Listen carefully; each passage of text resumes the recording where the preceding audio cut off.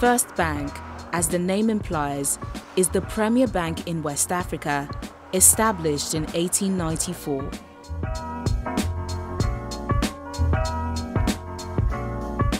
With a 5.3 trillion naira asset base and gross earnings of 514.8 billion naira, FirstBank is one of the largest in the Nigerian banking industry.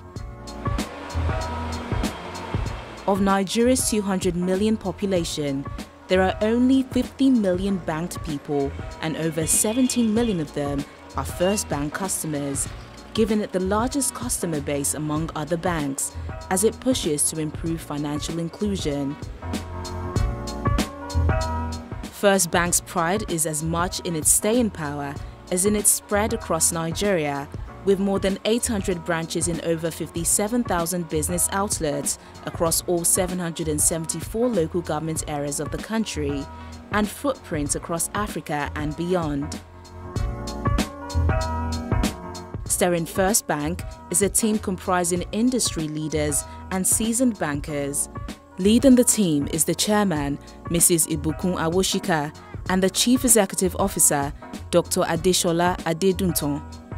In its 126 years of operations in Nigeria, FirstBank's focus has placed emphasis on weaving its impact into the fabric of society by sustaining development-oriented services and financing numerous areas of nation building, including infrastructure, agriculture, technology, and education, among others. Joining us on the program is the Chief Executive Officer of FirstBank, Dr. Adesola Adeduntan, to talk about the bank's strides and its impact in society. Welcome to the program. Thank you for having me on your program. It's indeed a pleasure to have you. Let's talk about FirstBank's impact in the past over 100 years. Last year, you celebrated 125 years in operation, which is a huge milestone. How has the bank remained at the forefront of banking in Nigeria?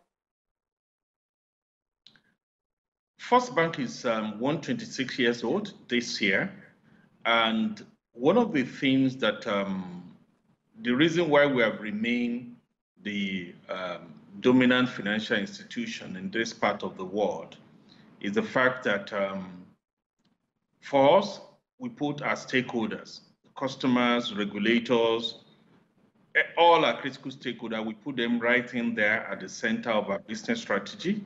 And that's why our mantra, you first, becomes extremely important. So once we are able to cater to the needs of our customers and other critical stakeholders, that has enabled us to remain very relevant. And how do you remain relevant over a century and 26 years? It's very simple.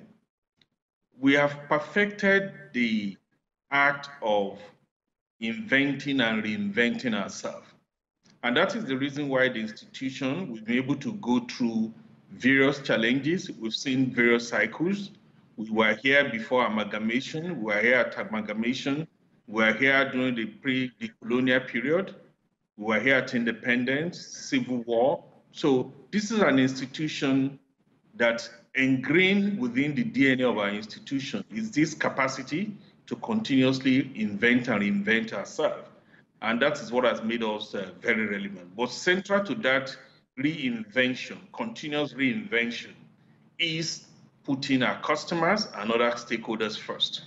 And that has defined the institution over the last 126 years. So it's an institution that we're very proud of. It's an achievement that we're proud of. And we're building to last. When we talk of banking in Nigeria, there's still a large unbanked population. What is FirstBank doing to close the gap in terms of financial inclusion? If there's one area where this iconic institution, where we have distinguished ourselves, it's in aligning our business strategy with the need of the country for economic growth and development. And you cannot achieve economic growth and development without financial inclusion. The Central Bank of Nigeria has set a target on financial inclusion, and her institution, FirstBank, we are in the forefront of working with the central bank and the federal government of Nigeria to address this. How are we doing this? Today, FirstBank agent, Christine First Money, we have 60,000 First Money agents scattered across the nooks and crannies of this country. Indeed, as I speak here to you today, like I mentioned, we have over 60,000, and we are present, our agency banking reps, they are present in 772 local government, out of the 774 local government that makes up this federation. So we've built a distribution channel that is not comparable to what another person has. We're just in a class of our own as far as that network of agents is concerned. When you layer that on the back of the fact that we have over 700 branches, we have over 3,000 ATMs, we have taken banking to the nooks and crannies of the country, to the doorsteps of our people. So this is assisting the country to significantly promote financial inclusion and ensure that the target that the Central Bank of Nigeria has set for itself is achieved. It's something we're very proud of, and our target is to continue to build on the success of our First Money agency system. This COVID-19 pandemic that took the world by surprise really gave the private sector an opportunity to impact society. We've seen a lot of interventions here and there aimed at working with the government to cushion the impact of the pandemic. What has FirstBank done so far to address this problem? Okay, there are two ways that we have supported the society where we operate in Nigeria. As you're also aware, we have businesses in 6 other African countries. So we're in Ghana, Guinea-Conakry, Sierra Leone, Gambia, Senegal, and Democratic Republic of Congo, in addition to our business in London.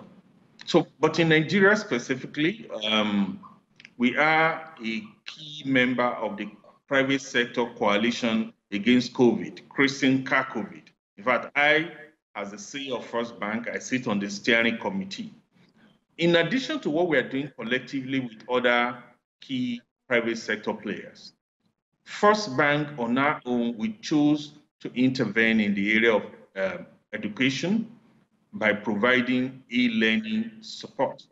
We are supporting Lagos State government by providing tablets to students, secondary school students in all our public schools. We started with 20,000 tablets. We are rallying support from other private sector players to come around and increase the number, because the number that is required by the Lagos State government is much higher. But over and above that, we've also said to ourselves, the university students are also at home. There are also people who are currently completing their youth service or waiting to go to youth service, who also require to pick up additional skills and capabilities.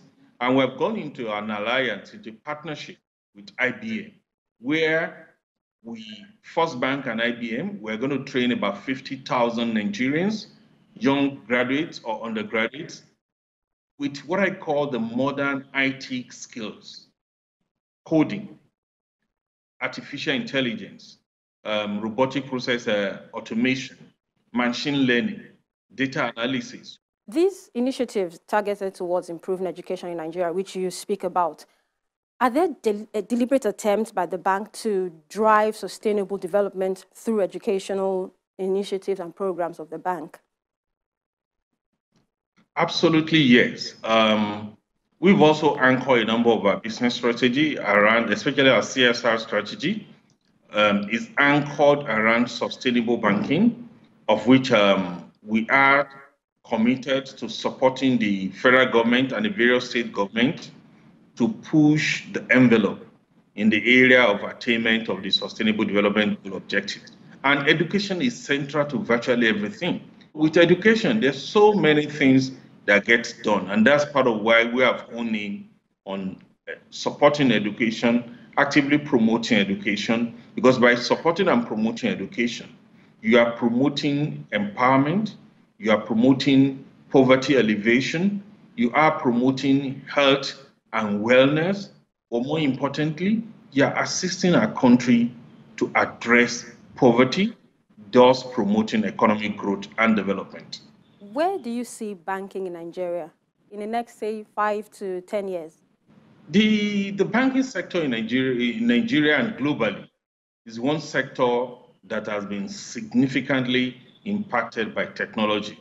So we've seen a number of irreversible changes. The process of moving away from brick and mortar to what I call the click and mortar has started. And I believe with COVID-19 crisis, that process is being accelerated. What does this mean? Technology will continue to play a very, very important role. Indeed, our view is technology will play a much more important role going into the future. We've always described ourselves as a financial institution that is leveraging technology, digital technology, to move the frontier of banking services. So automation, contactless banking, internet banking, those changes that you are seeing today, they will be accelerated such that in another 5 to 10 years, the role of branches in banking will become significantly diminished. So it's about technology, it's about knowledge, it's about quality of customer service, which invariably defines the customer experience.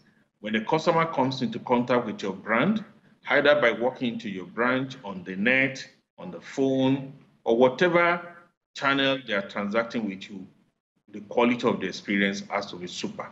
So that is the future of banking. And how prepared is FirstBank to embrace these changes? We've made significant progress. During this last the lockdown, we processed significant amount of transactions. Today, if you look at the payment subsector of the banking sector in Nigeria today, our bank, we're accountable for about 20-25% of the volume of transaction that is processed, payment transaction that is processed in this country today. And that's significant. And that's reflective of the kind of investment that we have made and will continue to make. Today, we have about 10 million customers actively transacting on our USSD platform, *894#. We have more than 3.5 million customers on our First mobile platform. We are the only bank in this part of the world that has issued more than 10 million cards. Indeed, we are the second bank on the continent of Africa that has issued more than 10 million cards. So the process of digitization and enabling our customers to transact seamlessly from the comfort of their home or wherever they are has started. And like I said, FirstBank, like all other key players, we will be accelerating that process as we make the journey because it's an irreversible change. And we are fully prepared. We are fully prepared.